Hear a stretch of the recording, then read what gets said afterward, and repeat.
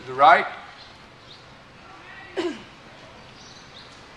Little tap of your whip there, make him step more actively off your leg there, like that. There you go, like that. Good, Laura. Very nice. Now he's moving. The shoulders in advance. Very good. As soon as you reach the rail, right back into the deep stretch again with a longer, more swinging walk. So once again, every time the lateral work will probably, especially in the beginning, until you get used to doing it more, will tend to slow and hobble the horse a little bit. Go large all the way around and do it again, same thing. Kelsey down the center line, trying to keep the horse as much as possible in the frame you have there. Just lifting your chest just a little bit. There.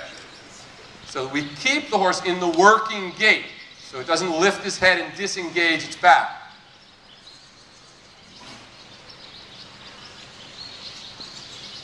There, like that. Very nicely done. Very nicely done. There. Now that's how I want it to end up. That was fantastic, Kelsey. Really, really nice job right there. Beautiful.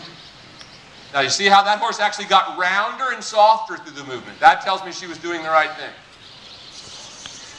Beautiful. Like that. Stepping over.